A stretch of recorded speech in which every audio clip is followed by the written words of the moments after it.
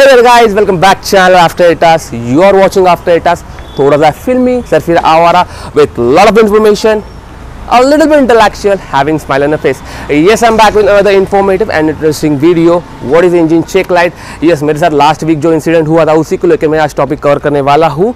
What is engine check light? Problem, reason, solution, major, minor, high, low, जितने भी आपके doubts है आपको सारे के सारे solution यही मिलेंगे After Etas में.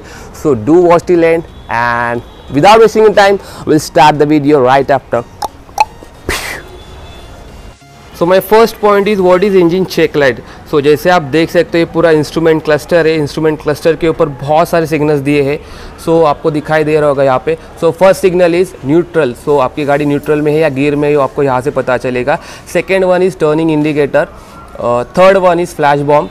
हाई बीम लो बीम है तो यहाँ से आप कर सकते हो, आपको वहाँ से पता चलेगा सिग्नल से. And fourth one is engine check light. सो यहाँ से आपको पता चलेगा कि आपकी इंजन में क्या दिक्कत है, अगर है या नहीं है. And last one is coolant temperature signal. अगर कूलेंट में कोई भी मतलब कम है, ज़्यादा है या फिर कोई भी तकनीक ख़राबी है तो ये ब्लिंक होता है गाड़ी चालू करने के बाद. अभी आपको बताता हूँ मैं, गाड़ी चालू करने के बाद ये कुछ समय के लिए चालू होते और बाद में चले जाते.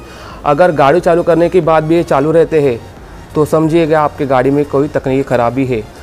This is my bike. काफ़ी गंदी है, वो मेरे दोस्त की बाइक थी आपको दिखाने के लिए कि इंजन चेक लाइट के. अभी आपको दिखा तो एग्जैक्टली पता चलेगा कि इंजन चेक लाइट कैसे ब्लिंक होती है गाड़ी चालू करने के बाद भी. अभी मैं गाड़ी चालू करता हूँ. ये मैंने गाड़ी चालू कर दी. अभी आपको दिखेगा, ये देखो, ये देखो कैसे ब्लिंक होती है गाड़ी चालू करने के बाद. इसका मतलब है आपके इंजन से रिलेटेड कोई इशू है या फिर ECU इलेक्ट्रॉनिक कंट्रोल यूनिट से कोई रिगार्डिंग प्रॉब्लम है. और थर्ड एक पॉइंट है जो आपको कोई नहीं बताएगा कि ये क्रैशिंग सेंसर भी काम करता है. मैं लास्ट में दिखाऊंगा, वीडियो के एंड में मैं अपनी चालू गाड़ी गिरा के दिखाऊंगा कि ये कैसे सेंसर काम करता है. Point number 2 is what are the reasons and problems behind these lights which starts illuminating once you start the engine. So पहले बताना चाहता हूँ, there are many reasons like major से कुछ माइनर से. First thing is air intake. अगर आपके bike का एयर इंटेक अच्छा नहीं है तो आपको इंजन को हैम्पर करेगा. उससे क्या होगा, आप जब इंजन चालू करोगे और रनिंग में रहोगे एक हल्का सा नॉइज प्रोड्यूस करेगा. उसकी वजह से भी आपकी जो लाइट है, वार्निंग लाइट, वो ब्लिंक करना चालू होगी. Second thing is fuel tap. आप पेट्रोल भरने जाते हैं और फ्यूल टैप अच्छे से नहीं लगाया, प्रॉपर नहीं लगाया तो भी ये ब्लिंक करना चालू होती है warning light. Third one is emission. आपका इमिशन अच्छा नहीं, exhaust emission which is very rare. Emission coil अगर खराब हो चुकी है तभी भी ये प्रॉब्लम आती है. Fourth one is ignition. मेरे साथ अभी हो रहा है, मतलब मेरे बाइक के साथ मेरे जो इंसिडेंट हुआ था वो यही ignition system. Battery power supply अच्छा सा नहीं है तो आप रनिंग में होते हैं और बीच में आपने थ्रोटल कर रहे हो, बाइक का बंद पड़ जाती है. तो यही मेरे साथ अभी फिलहाल हो रहा है. बैटरी का प्रॉब्लम है, मुझे पता है. और ये कैसे पता लगा मैंने वो आपको लास्ट में बताऊंगा. थर्ड पॉइंट में कवर करूंगा कि कैसे आपको पता करना है exactly. RR unit. Fifth point is RR unit. R15 के रिगार्डिंग ये तो कॉमन प्रॉब्लम है.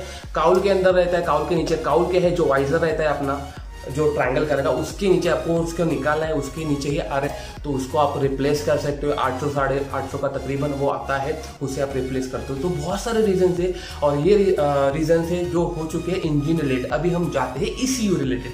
ECU क्या है? Electronic control unit. Electronic control unit क्या है? अभी बहुत सारे बाइक से वो FI इंजेक्टेड आ चुके हैं ऑलरेडी, फ्यूल इंजेक्टेड, क्योंकि कार्बोरेटर बहुत सारे स्क्रैप हो चुके हैं because of norms of pollution. उसके वजह से स्क्रैप हो चुके. तो अभी जितने भी बाइक्स आते हैं फुल एडवांस टेक्नोलॉजी आ रहे हैं. तो उससे क्या हो रहा है, जो भी ECU है वो सेंसर से बहुत सारे सेंसर दे चुके हैं. और R15 की बात में तकरीबन 8 से 10 सेंसर दे चुके हैं. Like temperature sensor is different, fuel injected sensor is different, and then crashing sensor. बहुत सारे सेंसर में अभी मुझे नाम भी नहीं आ रहे तो बहुत सारे सेंसर. इसमें कुछ तकनीकी खराबी आती है, लाइक चूहे ने अगर वायर काटी तो भी ये लाइट ब्लिंक होगी. सेकेंड लाइट कुछ वायर अनप्लग हो चुके उस यूनिट से तभी भी ब्लिंक होना चालू.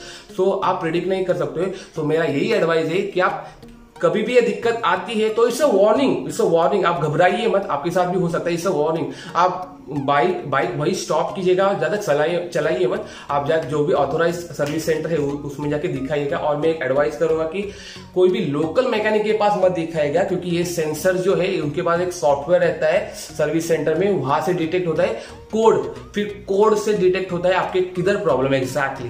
तो यही सब रहता है और मैं बताऊंगा आपको कि कोड कैसे डिटेक्ट करना है इंजन लाइट से, वो थर्ड पॉइंट में आपको बताऊंगा.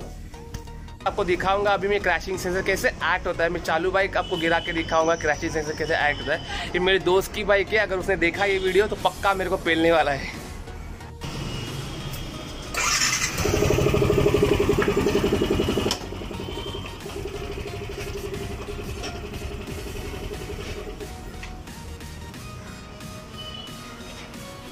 आपकी गाड़ी बंद, आप देख सकते हो जैसे ब्लिंक कर रहा है। तो अभी करना क्या है, आपकी देखो आप यहाँ पे होगी गाड़ी चालू करोगे तो स्टार्ट नहीं होगी, ये बिल्कुल स्टार्ट भी नहीं होगी। आपको रीसेट करना है इस वक्त गाड़ी को।